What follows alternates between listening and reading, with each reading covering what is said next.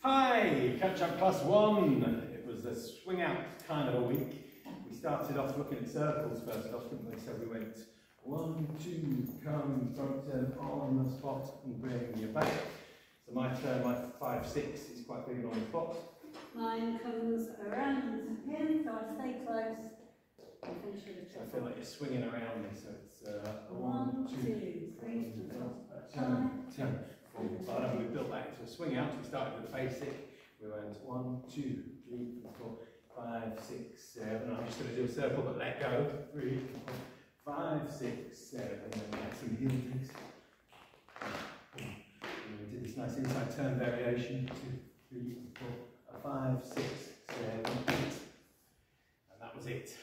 That last move has got a 1, 2, 3 and 4. Oh no, it all. It goes 1, 2, 3 and 4. That's what it does. And then I'm going to look at my invisible wristwatch.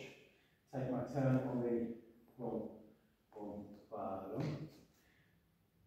5, 6, 7, 8. So really, I'm just doing the same movement and feet as I do for the other 2 moves, the circle and the swing out.